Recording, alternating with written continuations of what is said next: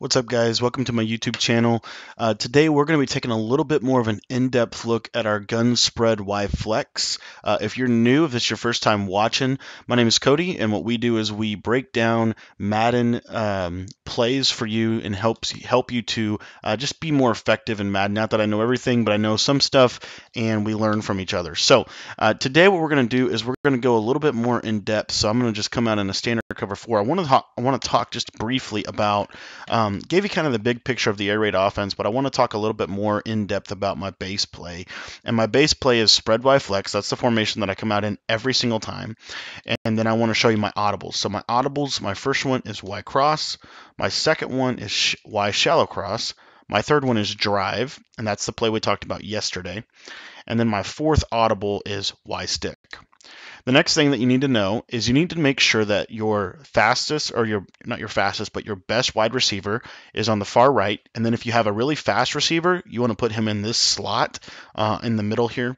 This left receiver for the Chiefs, I have Sammy Watkins, can be anybody there if you have a good tight end or whatever. Someone that basically run post routes. That's what that route is primarily going to run, is going to run post routes and out routes.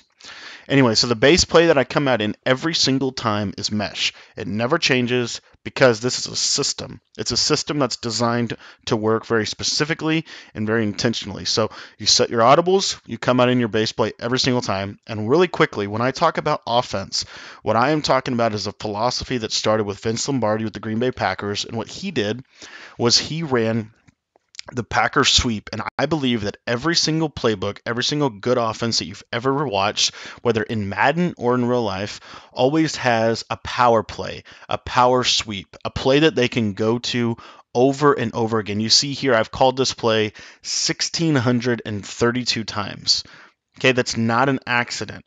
What makes me really effective, and this is just the way I play, is I run the same play probably 80% of the time, and then 20% of the time I hot route out of it, or I run a little bit of an audible, like the drive concept that we talked about yesterday. So you set them up with your power play, and then your counter play is directly related to your power play, and it's kind of the opposite, and normally you'll get a really big play out of it. So again, when I talk about mesh as my base play, what I'm saying is we're going to run this play probably 60 to 80% of the game. That's how committed I am to this play. So you want to commit to it. You want to learn the ins and outs of it. And we're going to talk about that right now. So mesh.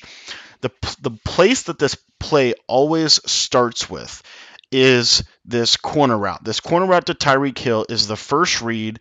And in a lot of cases, you're going to throw this route a ton. So you want to practice it. You want to get good at the timing of it, but it's a motion snap. So you're going to motion snap Tyreek Hill, or you're going to motion him, and as soon as he moves, you're going to snap the ball. So you do that by hitting circle or on the PlayStation or B on the Xbox, and it's going to go to Tyreek Hill. You're then going to click left on the D-pad to get him to go in motion, and once he moves, you're going to hit X or A to snap the ball. Okay? Motion, and then I hit snap the ball.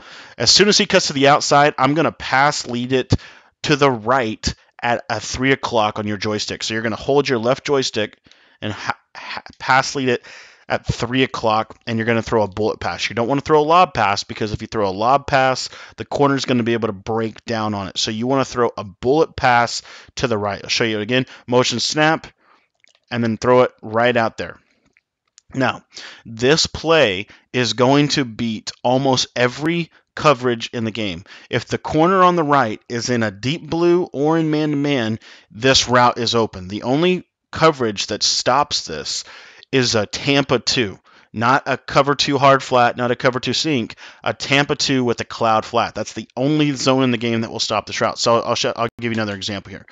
So with the Patriots, the thing that you do have to watch out for is when they go man-to-man, Stephon Gilmore has the man-up ability. What the man-up ability allows is it allows you to play more effective or tighter man-to-man coverage. So every now and then he'll cover it. So I'll just show you uncut here. Again, wait for him to cut out, and you're going to click on it. You see he can swat that. So when you're facing a Stephon Gilmore or a Richard Sherman, what you want to do is just flip the play and run it to the other side. So like right here, I flip the play. So now Sammy Watkins is going to run it. It's not a big deal, but I flip it. Again, I'm going to motion him one step, snap the ball, and you'll see here still very effective. And again, when you catch it, it's always, always, always, always a possession catch unless they are wide open. So if the defender is near them, you really want to possession catch it so that it can be a consistent yard gainer.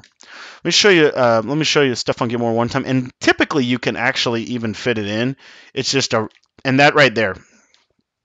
That is the trick. The trick is in the motion snap of the play. So what you want to do is you want to bring Tyreek Hill in just enough to get a little bit of a rub on that corner because the corner is gonna be in movement, so he's not gonna be able to turn his body as fast as he would be. So man-up ability doesn't even matter. So if you motion him in just a little bit, get him right where he's even or leaving, and there you see I didn't get it. The worst that's gonna happen is he's gonna swat it. Okay, I've never been intercepted on that route. When I get it in enough to where he gets that natural rub, it's always worked out for me. But basically, there it is, and I say he'll swat it from time to time. So again, if you're playing a manned-up corner like that, and you see now he's activated his super ability or whatever, his X factor. But you see against zone, because he's a man corner against zone, it's not going to work. Richard Sherman on the 49ers, if you're playing them, he has the zoned out ability. Well, the zoned out ability, if they run cover 3, it will work some. It's not as effective as the manned up ability. Let me show you cover 2 sync here. Cover 2 sync is probably the one that gives it a little bit of challenge. But you'll see hard pass lead to the right, and the reason that it covers it is because he's the principal is telling him to man up. Okay, so again, if you're facing a manned up corner like Richard Sherman, it's kind of an easier rule of thumb just to flip everything you're doing. And again, the defense they just can't cover both sides. Okay, so it's an easy deal right there. There you see there was no one around me, so I just I can just do the standard rack catch. Okay. So that's where everything starts. And let me show you real quickly what's going to happen in a cover 2 cloud scenario. So I motion him in, I get him where he's even or leaving, and then if I throw that, you see there I got intercepted. So when he plays outside leverage, again, Madden's about, football in general is about leverage. The corner had outside leverage of Tyreek Hill. I can't throw that route. What I could try, if you wanted to get really deep with this route, what you can try is to pass lead it up. If you see cover 2 like that, you can just pass lead up and you can kind of, there I got picked off again, but you can sometimes fit that in. But again, I wouldn't recommend it. What I would recommend is just going through your progression. So you see outside coverage, you see that that's taken away. Once you see that, just come down to your next reads. The next reads on this play, especially against cover 2, that's why you want to put the running back on a streak. This is the vertical stretch that we're going to put on the defense. So we see, he's in cover 2. My next read is right to that running back. And as you can see, that running back is going to slip right up the seam for a pretty effective route. What's going to start happening is the defender is going to begin using the middle of the field. If they don't already do it naturally, this play is going to force them to do that. And a lot of games that I've played in Madden, because of how much I throw that corner route, they'll actually start using the corner route. If they use the corner route, the reason that that's not a good strategy is because they've completely left the middle of the field wide open. They can only cover so much field.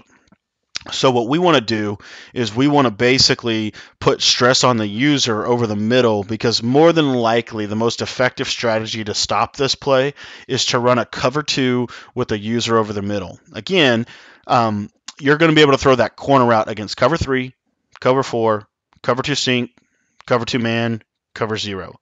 Every single time, and the only way that you won't be able to do it is if he has a zoned out or manned out ability on that superstar X Factor corner. If they do have that, you just want to run it to the opposite side, or just be picky when you run the play, and just know that you're going to have to thread the needle a little bit. Okay? So the next read from that is to look to the running back and then to look to the meshes. So right here you see these meshes, they are always open. And when I say always, I mean always. The worst thing that can happen is in a cover 2 scenario, what's going to happen is the vertical hooks, let me show you the defense here. These vertical hook cloud zones, when they're pressed up, like when they're over the guys, they'll naturally press him. So that's the challenge. Okay, your receivers are going to get bumped, and that's going to delay the timing, okay, a little bit, but it still is open. It's not that it's not open, it just takes a little bit longer to develop. So cover two, the outs and the are all covered, and then you'll see here they just slip right in the middle. So if and what it does is it puts stress on the user. So here's what the user is going to do. 100% guaranteed this is what's going to happen. They're going to take Bentley right here, and they're going to use him to kind of take away the crossing routes. Now he's not going to be able to take away both of them, but he's going to, you're going to try to do that. So again, you go through, and that's going to leave this wide open seam to the running back late. So the running back is an early read and a late read. You're basically reading corner and out route first. Then you're looking up to the seam, up the middle of the field, see what's going on. One other little quick tip on this. The out route is kind of an underrated route this year. Most people don't really talk about it, but it's a similar version of it's. If we had a corner route, it'd be even better. But you motion the corner, he's manned up, so then I'm just going to throw that out route. And I'm telling you, I throw so many out routes with this play. So you can easily do that and be effective as well. Again, I would try to really practice that motion snap. If you can get the natural rub of the players, it's even better. But man-to-man coverage, this play just really, in my opinion, is very difficult to stop, because if they do cover the corner route, say they got someone manned up, you can go the out route. If they don't cover either, if they cover the out route some miraculous way, maybe through shading or whatever, then your crossing routes will always come open. You just have to wait. You just have to kind of watch them, and eventually they're going to come open, and you're going to be able to pass lead them to the outside of whichever side they go. There you see, there's that manned up ability again, kind of hanging with him. But again, if he was, let me show you this flipped. So you've already seen the corner route flip. Let me show you the man coverage flipped on that out route. So if he runs the out, you see that manned up ability just shuts it down. Okay, so that's just something you need to be aware of. That's something to think about. That's kind of the beauty of having a Stephon Gilmore. But the problem is, for teams like that, you can have one good player. You don't typically have 11 manned up abilities. You normally can have one or two, especially if you play salary cap or head to head. So anyway, and then these crossing routes right here, they just really typically will do a really good job right there, I think. And that's why it's important to watch the running back. If you notice there, the running back someone's going to come open. So again, you're going corner route, out route, and then up the seam. But you see right there, Travis Kelce on the crosser. Okay, so again, that's how you run the mesh. And the best way that I can, what you're probably going to run up against a lot, and this is what's going to happen a lot.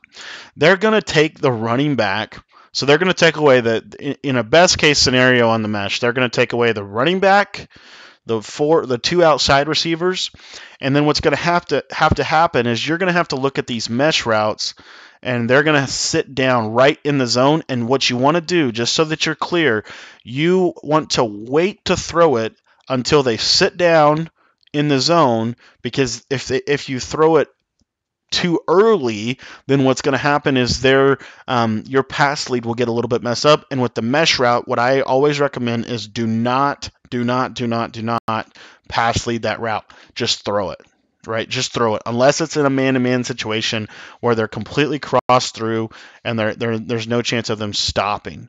But you'll see here, they're going to sit down right there. And what I recommend you do, once you go to throw that ball, immediately click on the receiver by hitting circle or B, and then hit possession catch, which is A or X.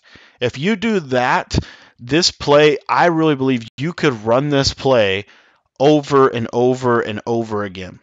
Okay, so what might happen is they might go cover two sink, but they might go underneath coverage. The problem is, if they do that, watch Tyreek Hill. So you see he's underneath coverage, pass lead it up, and you see that's a dot. Easy dot over and over again. Okay? So you see this play goes a little bit deeper than just the, you got the corner route and that's the best route. It's all of these things differently together. And if I have a route, Kim, like some of you will play with the Patriots, and you'll have Tom Brady. What you can actually do also is you can take Sammy Watkins and put him on a post route if you don't want to throw outs. The reason I like the out route, though, I've come to really love it. I didn't like the out route at first, but I've come to really believe in the out route, and here's why. It's one thing when you have one route to the outside, but because you have two routes to the outside and they both can only be covered with cover two cloud, it really does open up things. Let me show you cover two sink on the out route. The out route is kind of the, like I said, it's one of the really underrated ones that we have at our disposal. But here's cover two sink, and you see he does have that outside leverage, so you can't throw that. But let me show you. So cover two sink, cover two cloud will take care of that side. But see, that forces that it forces that hand, and then that's going to set up everything we're going to do from our other plays. Okay. Then what's going to happen is cover two sink. If they go underneath coverage, and what you're getting in the habit of here is the defense is having to do multiple things to stop it. So here I just pass lead that out route up and to the outside, and you see it's an easy dot against cover two underneath. So what happens is when you run this over and over again, they know that they've got to, as a defense, they've got to go cover two sink and they've got to cover underneath. And the reason that they have to do shade underneath is because the little crossing routes, that's what's going to get the defense to play those a little bit tighter. There, I took a sack because I was waiting for him to develop. Because I really want to show you this. This is the crossing routes, and they're still going to be open, but they're basically just little hitches. But right there, and if you possession catch it, they can't do anything, right? They can't do anything about it. But if they go underneath, and this is the thing that you have to see, this is like the most important part of the whole play, when they force underneath like that, they have to re-hot route their outside corners to cloud flats. So here's underneath, and you see this guy's standing wide open in the end zone. So there's just a lot in this play, and I would encourage you, if you're watching this, to really maybe watch this video a couple times just to get the full depth of everything that you can do with this play. This is what I talk about when I talk about committing to your strategy. When you commit to your strategy, when you commit to your power play, you will rep it over and over and over again, and that's what's going to help you really make a difference in your game. So I wanted to dive just a little bit deeper into the mesh play. We talked about the counter play yesterday in drive, and then tomorrow we're going to talk about a couple of other wrinkles that you can throw in this that makes it really powerful and really effective. So be sure, if you're new, to subscribe to the channel, because that way you're going to be able to see all of our future content. And if you have any questions about the mesh or any questions about Madden challenges that you're having, I'd really like to get into a discussion with you in the comments. So be sure to let me know what you guys are thinking, what your challenges are in Madden. Look forward to talking with you, and we will